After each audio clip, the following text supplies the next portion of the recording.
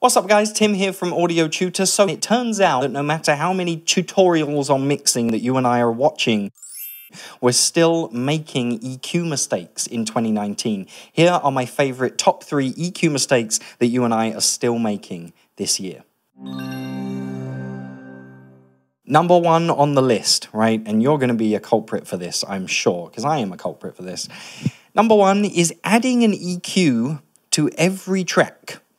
For no reason, just adding an EQ. So you've just finished recording a bongo drum that's going to sit in the background of your chorus, and before even listening back to the recording, you just add an EQ plugin, because, you know, EQ plugin. Well, without listening to the track and without having a problem to fix with an EQ plugin, I have no idea why you have just added an EQ plugin, right? And I'm not getting at you, I do this too. This is exactly the same for me. I just add an EQ. I'm going to need to EQ it.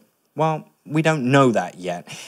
And this comes under something way more important, which is the power of working with intent. So if you work with intent, you're going to think, okay, this bongo drum is sounding kind of boomy around 400 hertz, and you're going to grab an EQ and you're going to turn down 400 hertz. However, if you just grab an EQ before having a problem, you're trying to fix something that isn't even there.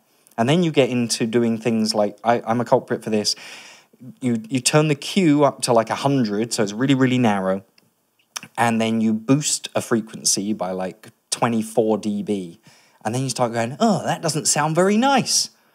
Well, of course it doesn't sound very nice. You've just boosted a frequency by 24 dB. It's going to sound horrible, right? And you're going to start finding problems that didn't even exist in the first place. So don't just grab an EQ. Make sure you're working with intent. Number 2 on the list, and this is very popular as well, is keeping low frequencies that you don't need, right? So say you've recorded an acoustic guitar that's like a rhythm section that's going to sit kind of further back in the mix. You don't need the low end of that recording, right? And this has become kind of controversial because we keep going back and forth on whether you should high pass everything or not. And so lots of people make the mistake of high passing everything in their session, right? They just grab everything, high pass everything, like, you know, up to 100 hertz. And then they wonder why things are starting to sound thin and tinny and there, right? So that is a mistake. However, on the other end of the scale, you do want to make sure that you're making room for those low-end instruments. If you're keeping all the low-end information in all your acoustic guitar tracks, you're going to run out of space, going to run out of room for your bass guitar and your kick drum and your toms. So you want to make sure you're creating room by getting rid of those low frequencies that you don't need. The third and final mistake that we are still making in 2019 is using an EQ when what we really need to use is a dynamic EQ or a multiband compressor. All right, so let me break this down into an example. Say you've just recorded this lovely lady singing a song and her voice is beautiful, but every time she hits this one note, for some reason the microphone has picked up this one frequency. It rings out and it's not nice to hear. It's nothing wrong with her voice, nothing wrong with the microphone. It's more of just the way they communicated with each other has just brought out this one frequency that kind of rings and annoys you in the recording, right? The mistake here would be to grab an EQ, find that frequency, let's say it's 4,000 hertz, right, as an example. You would find 4,000 hertz and go, that's that frequency, and turn it down. If you just turn it down for the whole recording, you're then losing things that could have been nice at 4,000 hertz in other parts of the song.